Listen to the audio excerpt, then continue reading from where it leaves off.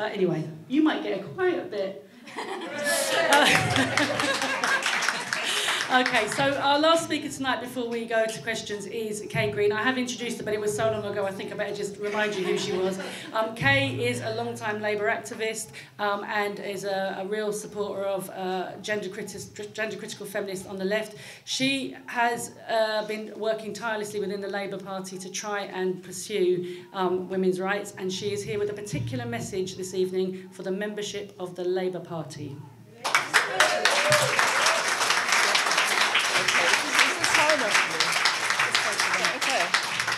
Just speaking to both of them. Is that okay?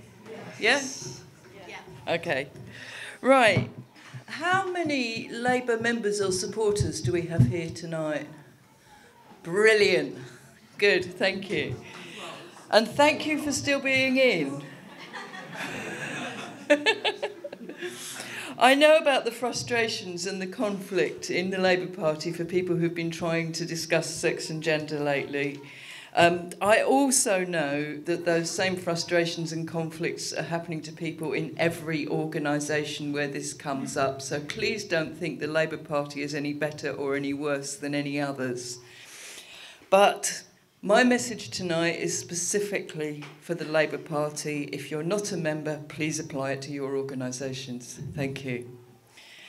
Now, I would like to start basically by talking to the Labour Party about that fantastic 2017 manifesto. It was so good. Everybody loved it. And we put it together in record time. It was a heck of a rush. It wasn't entirely democratic. And in that desperate rush to put that manifesto together, we put in different sections, a conflict between the protected characteristics of sex and gender reassignment. That conflict is not inevitable unless you try and solve it by talking about gender identity. Now, my message to the Labour Party, I hope this will go out on film and some people will see it there, but can you please spread it amongst your fellow members? My speech tonight is that message. Firstly, the three vital facts. Number one, you cannot be against gender stereotyping because it's sexist and protect the idea of gender identity. That is innate gender stereotyping.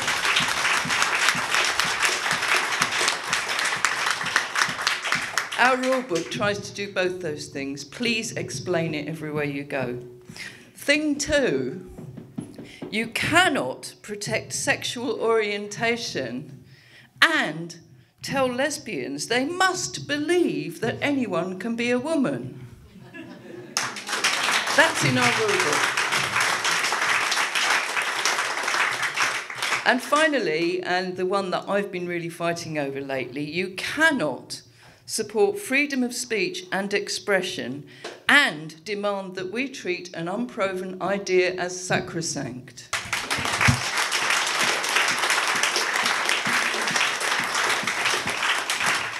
All right. I believe that Labour needs its women, all of them, working full strength for an anti-austerity Labour government. So please forgive me this evening. Although I talk to you, in my mind I'm also talking to all those people over there at conference tonight, and I hope you'll help them hear this later. This summer, I was one of two people who were turned down as a council candidate by my local party, because people complain about us expressing our opinions about sex and gender. Hello, person two, over there, right? A third candidate backed out because she was fed up of being slandered and mistrusted because of her views about this. It happens a lot. It happens to party members up and down the country, and it's party members who are doing it. It's no one else. I would like to say to the Labour Party, I do understand. We're under all kinds of pressure. We're fed up of slanders and controversies and attacks on our people. But you've got this one the wrong way round. Appeasing noisy complainers doesn't work. You make them more confident and vastly more unpleasant. In the long run, also, you move further and further away from what most people actually want.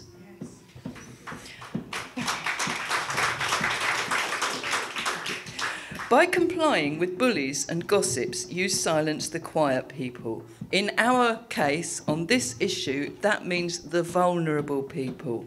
I can speak out all you want. But the people you're silencing are the abuse survivors, the less out there lesbians, and perhaps most terrifying of all, the transsexual women who have the misfortune of not agreeing with Stonewall.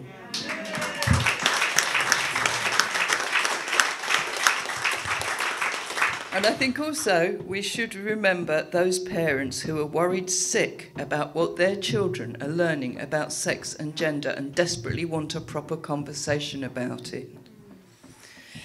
So, to get to the really contentious bit, you cannot run all women's shortlists and training schemes under the Equalities Act exemption with the stated goal of increasing female representation and support self-ID and say absolutely anyone can join your listing forces.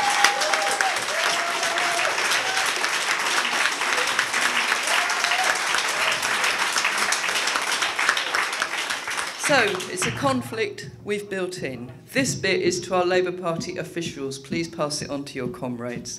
I know you think you proved us wrong when you suspended David Lewis for saying he's a woman on Wednesdays.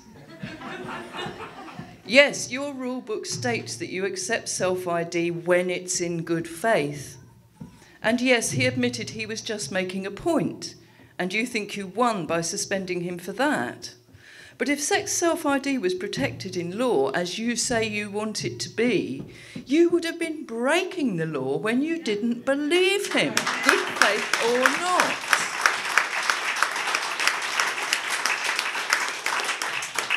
Oh, by the way, males are famously good at saying the words that give them power positions. David Lewis's point was well made. I thank him. Now, everybody, pass it around. Please look again at that manifesto and that rule book. The conflict between feminists and gender ideology people in the Labour Party is there because we have built it into the rules. It's grossly unfair to deny people roles and a voice in the party because of a conflict the Labour Party has made inevitable.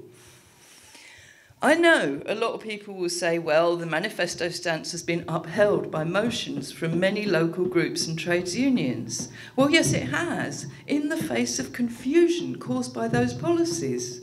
I'd like to try and explain how that happens and how it's subverted democracy in every party, every union, just about everywhere. Our Labour Party honestly believes itself to be incontrovertibly in favour of sex self-ID. It believes that defending the rights of trans people means defending the concept of gender identity. It believes that questioning identity politics in this case is a form of prejudice known as transphobia. It is wrong. In the last 2 years, dozens of members, good socialist women, have stood up at meetings and tried to explain that conflict of interest. That's not transphobia when you try to explain. Socialist women always have and always will stand up for minorities and the right to be different. They've tried to explain that feminists have always stood against gender stereotyping and therefore are against the idea of gender identity. That's not being against anyone. It's not being against any group of people. It's being against queer theory. You're allowed to be against a theory. A phobia is an irrational fear. Denying lesbian and gay people the right to live and love as is right to them often is often a phobia. But by contrast, women do have science-based reasons for fearing male opponents. The sex exemption in the Equalities Act is there for a good reason. It's there because girls and women need that protection. It's real. Women have tried and sometimes succeeded in passing motions on the topic, but generally they fail.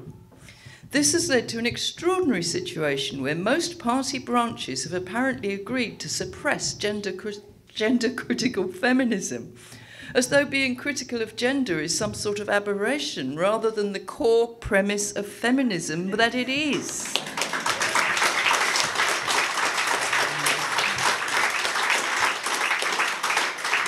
This is how it happens. A woman stands up to speak to a motion against sex self-ID or against affirmation only in schools or against accepting gender identity as a fact.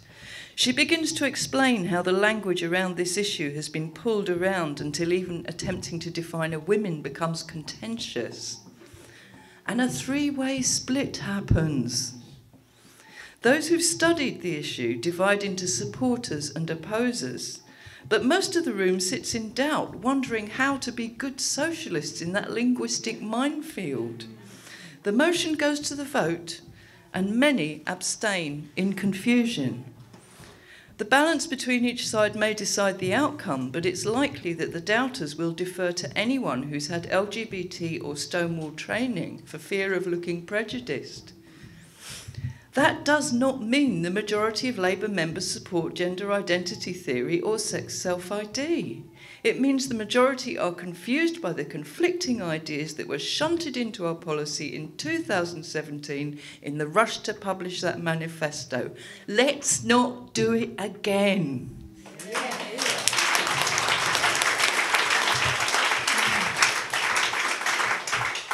Sadly, those ideas have been held in place by an all too common belief in this thing, transphobia, that so many feminists who spent a lifetime working for equality have mysteriously gone down with. Complaints fly to and fro.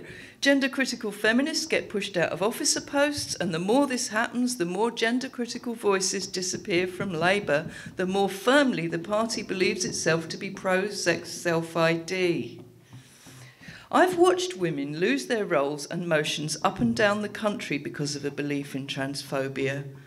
I've watched democracy go down to the three-way split in Labour, in trades unions, and in other lefty organisations. I'm very lefty. And in the meantime, I've had conversations with MPs, with party officials, with union reps and execs, and they're saying, this is wrong, we need more people to speak out. We need more people to speak out. We need calm, informative conversations. We offer our profound gratitude to organisations like Women's Place who've led the way in this. We need to do that.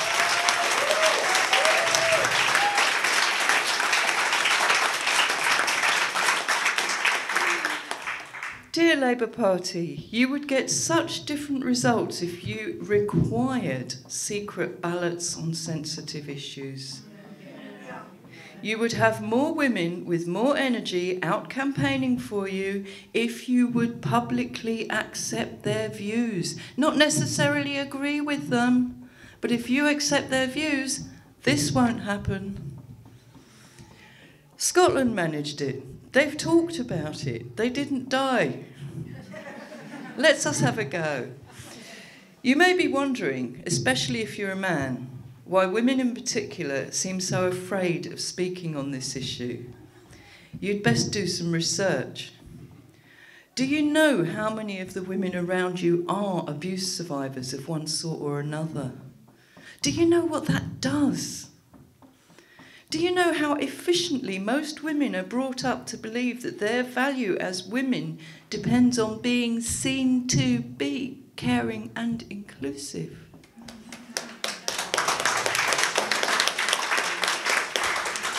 And we're asking them to say something that will be seen to be anti-trans. It's terrifying. Do you know just how painful that becomes for a woman who's looking after someone who's suffering from gender dysphoria? And this is huge. Do you know just how many perfectly ordinary men around you are just longing for a chance to slap those women down when they say something that everybody thinks is wrong?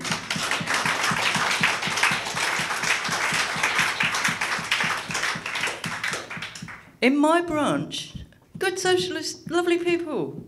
Any woman applying for a place that is reserved for a woman at some point gets cornered and has to listen to one of the men, good, staunch socialist men, explaining to them how places reserved for women mess up men's careers. Do you know how hard it is after a lifelong training in not getting in the way for women to get through that without saying, oh, sorry?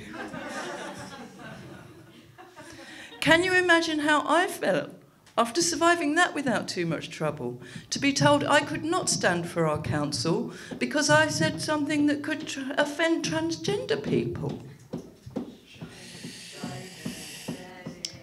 Dear Labour Party, do you know how keenly our many loyal Labour Party women here feel the urgency of winning a Labour government? Do you know how divided against themselves they are when they feel the need to speak on an issue that their party is intolerant of? Where women's groups have led the way, the left is lagging behind. But everybody got this wrong. We just need to teach our party what it needs to do next, and that takes some brave talking, okay, guys? Here's a shout out to everybody on the campaign trail now who's a lefty and a bit nervous about talking out. There's a load of these cards at the back. This is Rise Above Gender. It's going to be a national network. We're working on it now, where lefties can find each other, support each other, and get talking. Not just in the Labour Party, in every socialist and lefty organisation. Just sign up, find your group.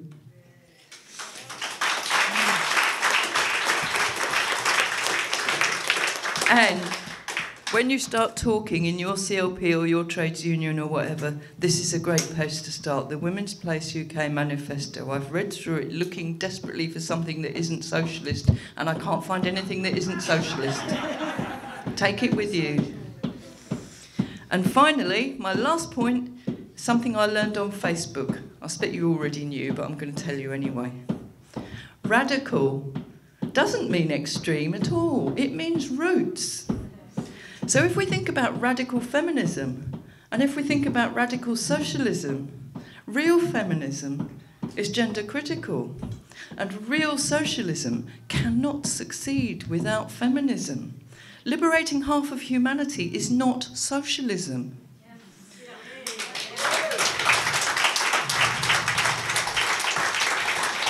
So please go and tell your comrades, the left needs to accept gender-critical feminism. It's not anti-trans, it's not anti-anyone. It respects women and men. It respects reality and humanity, and it will make us all stronger. Take a card when you go, get the leftist done. Take 10.